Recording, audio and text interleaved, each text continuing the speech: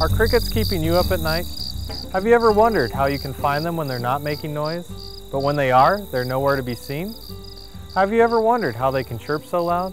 If so, stay tuned to this announcement. The sound emitted by crickets is commonly referred to as chirping, but the scientific name is stridulation. Only the male crickets chirp.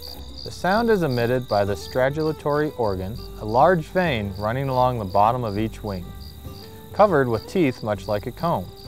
The chirping sound is created by running the top of one wing along the teeth at the bottom of the other wing. This actually dispels the popular myth that the cricket chirps by rubbing its legs together. Crickets chirp at different rates depending on their species and the temperature of their environment. Most species chirp at higher rates the higher the temperature. The relationship between temperature and the rate of chirping is known as Dolbear's law.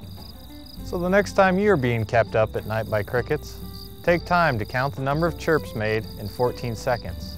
Multiply this number by 40 and you'll have the temperature outside in degrees Fahrenheit. From the University of Wyoming Extension, I'm Brian Sabady, exploring the nature of Wyoming.